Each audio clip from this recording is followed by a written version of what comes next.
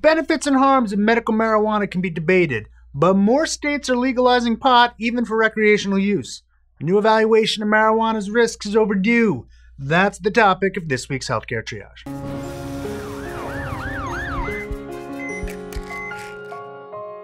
Last year, the National Academies of Sciences, Medicine, and Engineering released a comprehensive report on cannabis use. At almost 400 pages long, it reviewed both potential benefits and harms. We've talked about benefits before, let's focus on the harms. Cancer. The greatest concern with tobacco smoking is cancer, so it's reasonable to start there with pot smoking. A 2005 systematic review in the International Journal of Cancer pooled the results of 6 case-control studies. No association was found between smoking marijuana and lung cancer.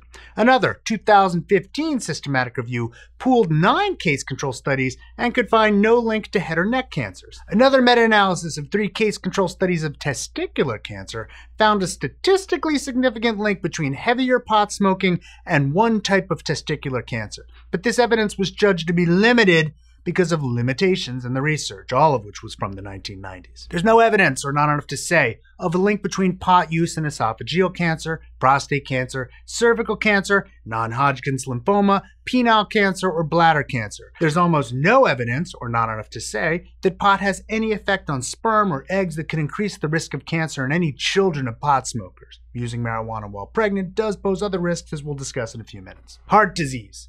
Another major risk with cigarettes, heart disease, isn't clearly seen with pot smoking. Only 2 studies quantified the risk between marijuana use and heart attacks. One found no relationship at all, and the other found that pot smoking may be a trigger for a heart attack in the hour after smoking. But this finding was based on 9 patients and may not be generalizable. Lung function. It also makes sense to think about the risk of respiratory disease. In the short term, after smoking pot, a 2007 systematic review found lung function actually improved. But these benefits were completely overtaken by evidence that lung function may degrade with chronic use. Lung function, however, is a laboratory measure and not necessarily a clinical outcome, and what we really care about is lung disease. Once you control for tobacco use, the links between marijuana and chronic obstructive pulmonary disease appear minimal. Almost no evidence is available to link pot use to asthma. Impaired driving. Driving while impaired is a major cause of injury and death in the United States. 6 systematic reviews were considered of fair or good quality by the National Academies, and the most recent one pooled 3 of the others. It contained evidence from 21 studies in 13 countries, representing almost 240,000 participants. For people who reported marijuana use or had THC detected through testing, the odds of being involved in a motor vehicle accident increased by 20 to 30%, the study found. This is, of course, a relative increase and shouldn't be confused with the overall percentage of getting in a car accident, which is much smaller. Regardless, driving while impaired is a terrible idea.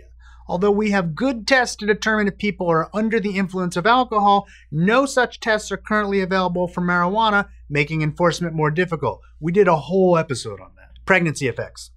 Babies born to women who smoke pot during pregnancy are more likely to be underweight, delivered premature, and admitted to a neonatal intensive care unit, according to a 2016 systematic review. But there were no links seen for changes in birth length, head circumference, or congenital malformations. There's limited evidence for pregnancy complications for mothers, and there's not enough evidence to comment on much else about babies and their outcomes. Memory and concentration. There's moderate evidence from many studies that learning, memory, and attention can be impaired in the 24 hours after marijuana use. There's limited evidence, however, that this translates into worse outcomes in academic achievement, employment, income, or social functioning, or that these effects linger after the pot's worn off. Mental health. The possible relationship between marijuana use and mental health is complicated. The most recent meta-analysis found that there's a significant connection between heavy marijuana use and a diagnosis of psychosis, specifically schizophrenia. This mirrored the findings of previous reviews that sought to cover only high-quality studies. Another systematic review highlighted a potentially small but statistically significant link between marijuana use and the development of bipolar disorder. Heavy users of pot are also more likely to say they have suicidal thoughts. What makes this complicated is that it's hard to establish the arrow of causality. Are people who smoke pot more likely to develop mental health problems, or are people with mental health problems more likely to smoke pot? There's a similar issue when talking about the relationship between using pot and other substances. Some people see marijuana as a gateway drug, leading to other substance use or abuse. But others, and a lot of research, see this only as a correlation, in which people who are likely to use or abuse substances are more likely to use pot as well. Secondhand smoke. As states legalize the drug for general use, more cannabis users feel freed from secrecy.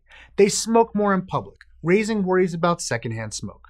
A 2-year-old study made news recently by arguing that 1 minute of exposure to pot smoke impaired how vessels responded to blood flow for at least 90 minutes, a greater impairment than seen from tobacco.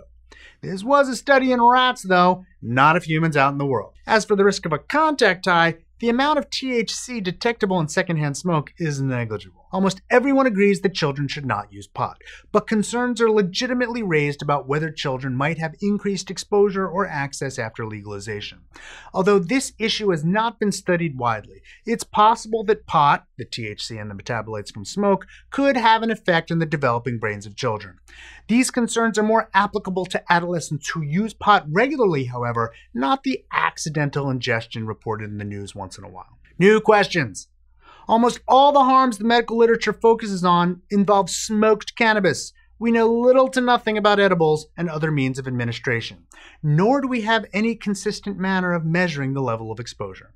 Bottom line, you gotta weigh the pros and cons. Many of the harms we've discussed are statistically significant, and yet they're of questionable significance.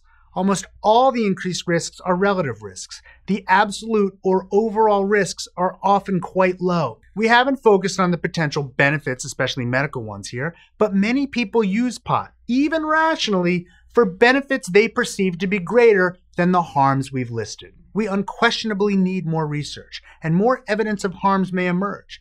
But it's important to note that the harms we know about now are practically nil compared to that of many other drugs, and that marijuana's effects are clearly less harmful than those associated with tobacco or alcohol abuse. People who choose to use marijuana, now that it's easier to do so legally, will need to weigh the pros and cons for themselves. Do you like the show? Really helps if you subscribe or like us right down there. And while we've got you, another good way to support the show is a subscription service called patreon.com, which allows you, the viewer, to donate even as little as $1 a month to help make this bigger and better. It's always going to be free, but any support you might be able to give us, we really appreciate. Go to patreon.com/healthcaretriage. We'd really like to thank our research associates, Joe Sevitz, Carlos Hiergos, Crafty Geek, and of course our Surgeon Admiral Sam. Also, while we've still got you can check out merch at HCTmerch.com. There's lots of great stuff there. You can go to our Facebook page or our Reddit, listen to the podcast, and of course my book, The Bad Food Bible, still on sale everywhere. Appreciate it if you bought it.